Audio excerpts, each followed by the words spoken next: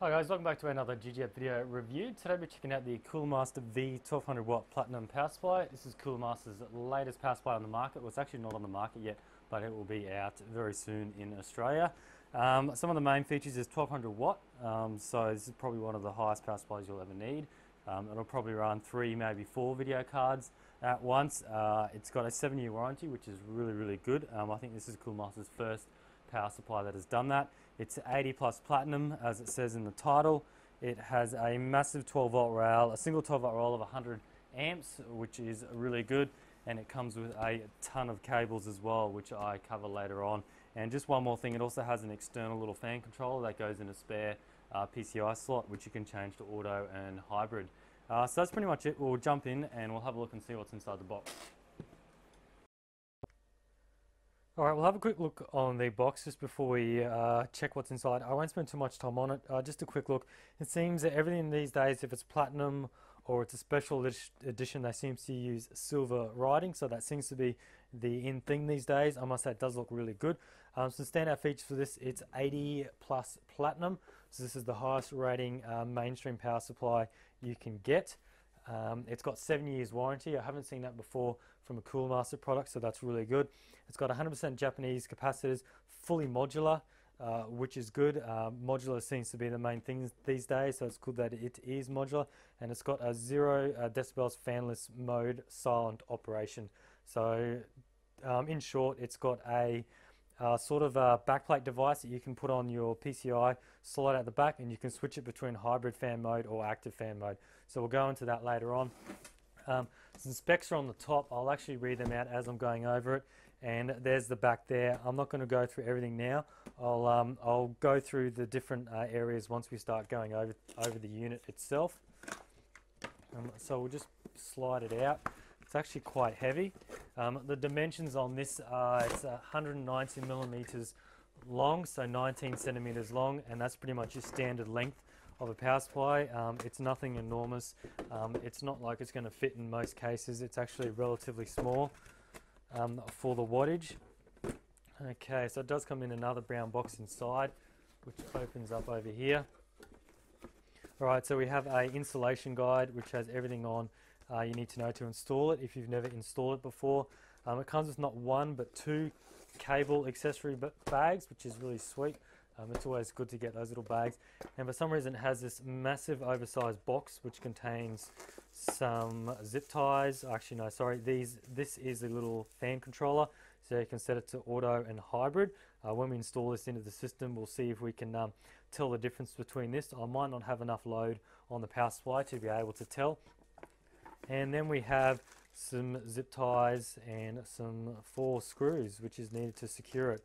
So not sure if that needed such a large box, but I guess they just did that to sort of pack it out in the bigger box. Alright, so moving on to the unit itself. And you can tell it's a quality product because it comes in a nice little bag. It's always nice to get those in a bag like that. I'm not sure why power supplies have started to come in a little carry bag or whatsoever, because you're pretty much never going to use it again once it comes out. It's not like a keyboard or a mouse where you can take it places, but I guess it is nice. You can use this for something else. It's a really nice fabric bag. Alright, so now we'll have a look at this little bit of text here. It says hybrid fan mode is intelligently switched on at higher temperatures only. So I guess if you have it to hybrid on the switch, it's not just going to keep on running till everything overheats. So it is going to switch the fan on once the unit does start to warm up. Alright, so here's the unit here. Really nice V1200 platinum. And is that reversed? Yes, so you can actually see that I do like it how they have the text up that way and they've got it reversed that way. So when you have it in the system that way, or you flip it that way to your preferred way, the writing is sort of up the right way each time. I really like that when they do that. It's not a huge deal, I just like to see the writing up the right way. Standard AU or sort of IEC connector there. This is the Australian model, so I guess it just comes with an AU plug. A nice large switch. I do like power supplies that come with the larger, beefier switch, not the small little rocker switch. There's no light, which isn't needed. And then moving on to the connectors here. We might cover those in later once I go over the connectors and once I plug them in to see how they feel. And there's your hybrid fan sort of connector there. Right, so with the rail system here, we have 25 amps on the 3.3 volts, which is plenty. 25 amps on plus 5, plus 12 is a massive 100 amps. This system will be running anything up to 3, maybe 4 video cards, probably not the highest top-notch video cards.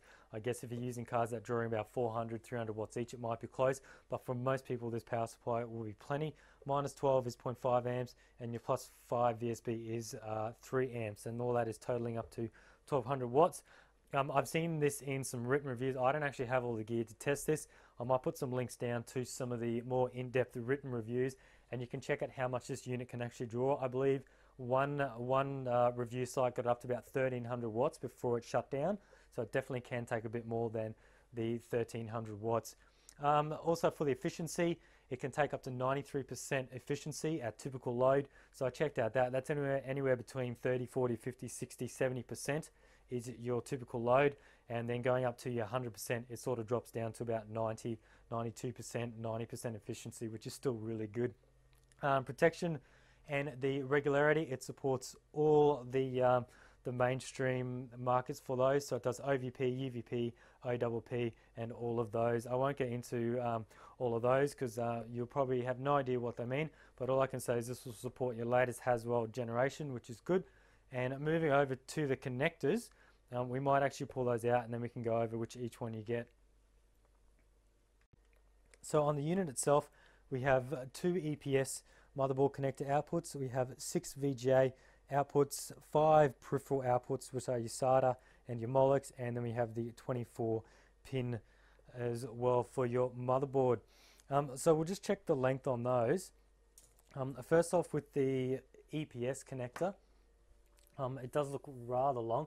So we had 2 of these all up, and you'll notice on the connector side for the power supply, it actually says PSU.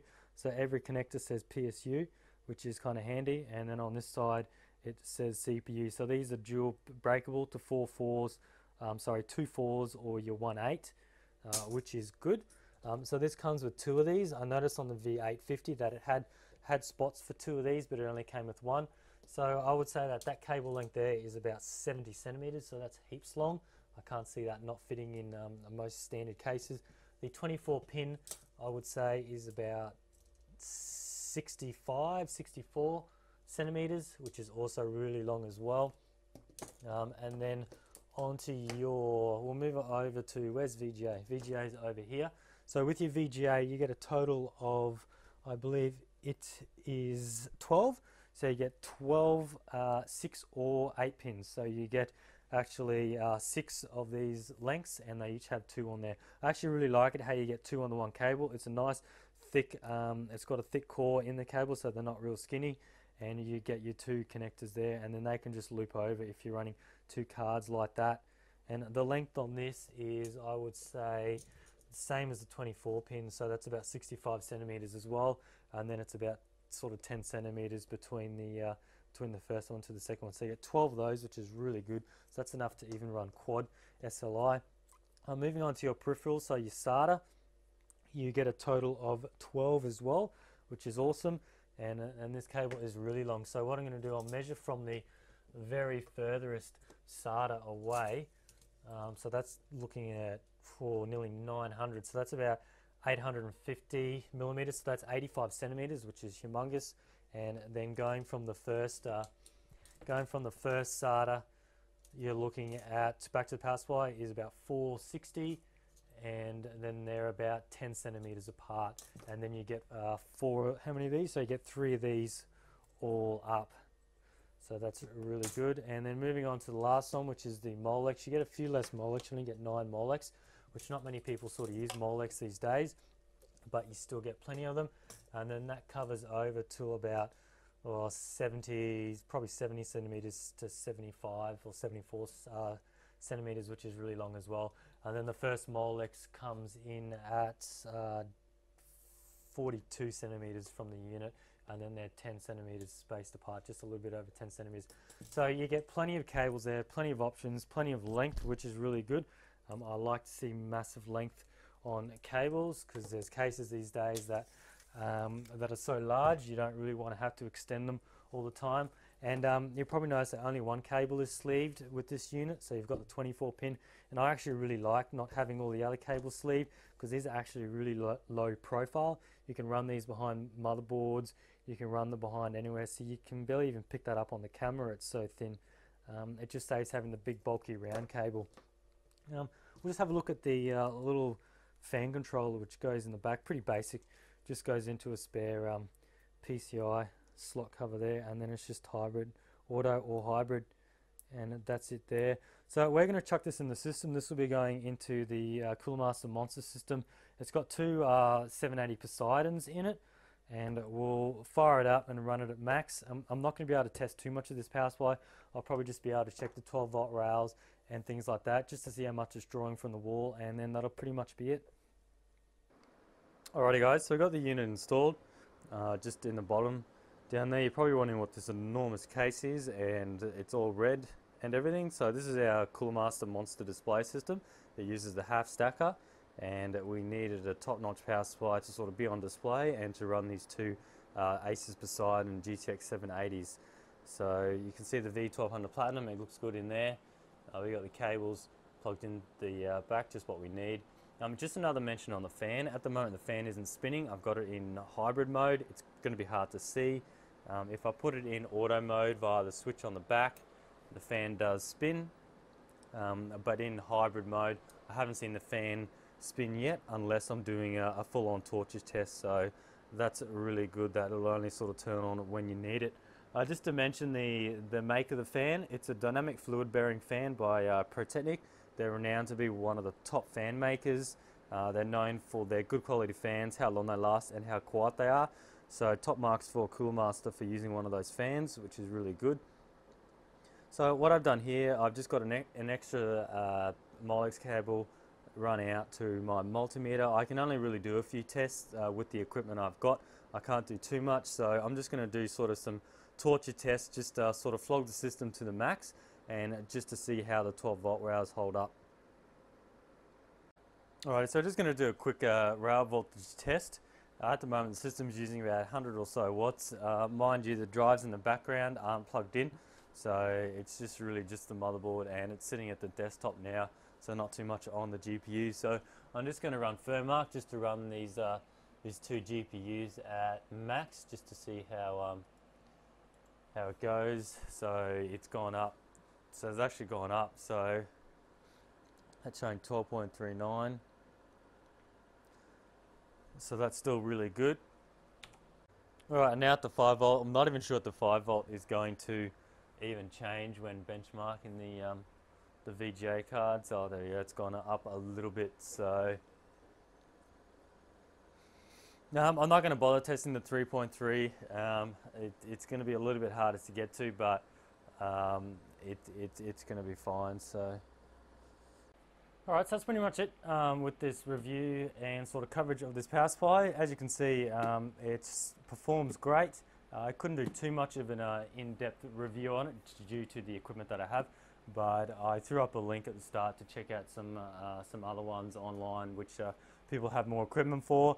But it's got plenty of power. 7-year warranty is great. Platinum, which is great, so you're going to get like a minimum of about 92% efficiency from about 20% all the way up to 100% load.